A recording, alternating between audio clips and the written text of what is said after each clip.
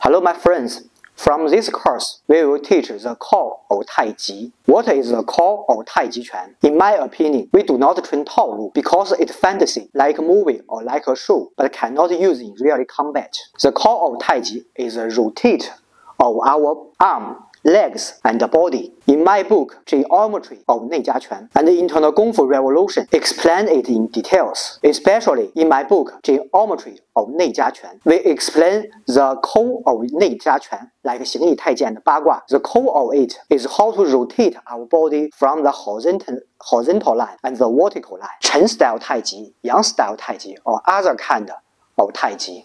During you train, you may train Chen style Taiji like this. 1, 2, 3, 4, 5. Maybe like this. Our body is founded by many cylinders that can rotate from horizontal line and vertical line. For example, when we train Chen style Tai Chi, when we do the first movement, our body, like a cylinder, we turn from right, left, and right. And our forearm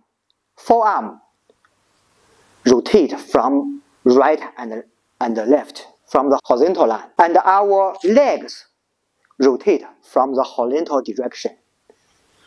They all turned from the horizontal direction, like the cylinders. But when we do the next movement, our hand moved a vertical circle from this side. It's moved a vertical circle.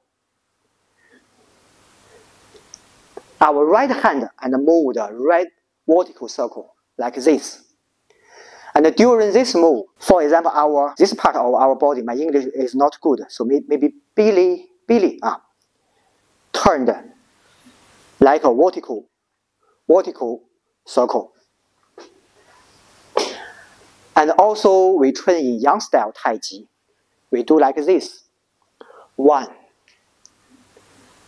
In this move, our body, like a cylinder, moved from the left and right, the horizontal direction.